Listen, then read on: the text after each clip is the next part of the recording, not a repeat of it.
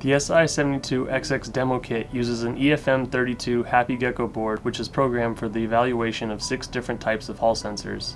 The Si7201 Hall effect switch is a very sensitive and low power device. It only has 3 pins, power, ground, and an output that goes high or low in response to a magnetic field.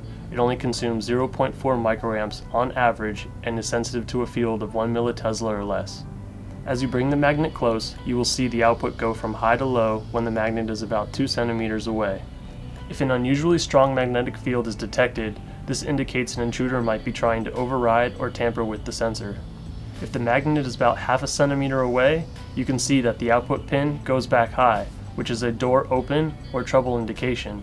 For a simple 3-pin switch, we cannot tell if the alarm is due to the door opening or a tamper event. The next demonstration uses the same menu selection but uses the Si7202 latch. A latch has an output that will go one way with the positive field and then back the other way with a negative field.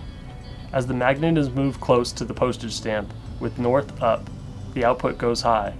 As the sensor moves close to the magnet with north down, the output goes low.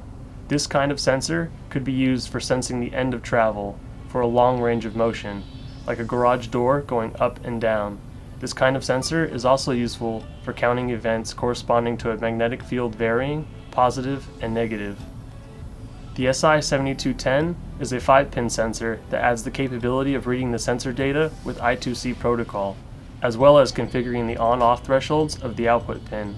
As in the previous demo, the output pin is low with the magnet far away. The output goes high as the magnet is moved closer to the sensor, and as the magnet is brought even closer to the output pin, it goes back low, and the MCU reads the magnetic field data and determines if the tamper event has occurred. The Si72xx family of devices includes devices that output the tamper indication on a separate pin, so I2C is not required to be able to distinguish a tamper event from a door open or closed event. The Si72xx sensors are sensitive to the component of the magnetic field going from top to bottom of the package. As the sensor approaches the side of the magnet with north facing upwards, the magnetic field goes negative. For a very strong magnetic field, push PB1 to switch the scale from 20 millitesla to 200 millitesla.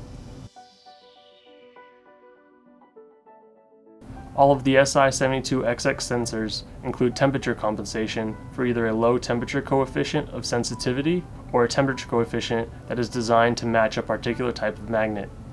For the Si7210, it is also possible to read the sensor temperature data. It is possible to measure temperature from the same device that is measuring magnetic field. For example, this is very useful for a security node when both the temperature and open-close information is of interest. With the Si7211 analog sensor connected, select the analog screen. The Si7211 parts have an output that is ratiometric to VDD, so an A to D converter that has VDD as the reference can measure the output.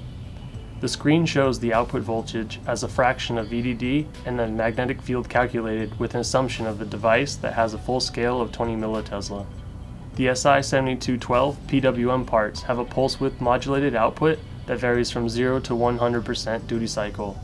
The measured duty cycle as well as the magnetic field is displayed with an assumption that the device has a full scale of 20 millitesla. Cent refers to single-edge nibble transmission, where the output data is represented as a series of output pulses with varying width. The data is 12 bits consisting of 3 4-bit nibbles varying from 0 to 496. The measured nibble data as well as the magnetic field is displayed with the assumption that the device has a full scale of 20 millitesla.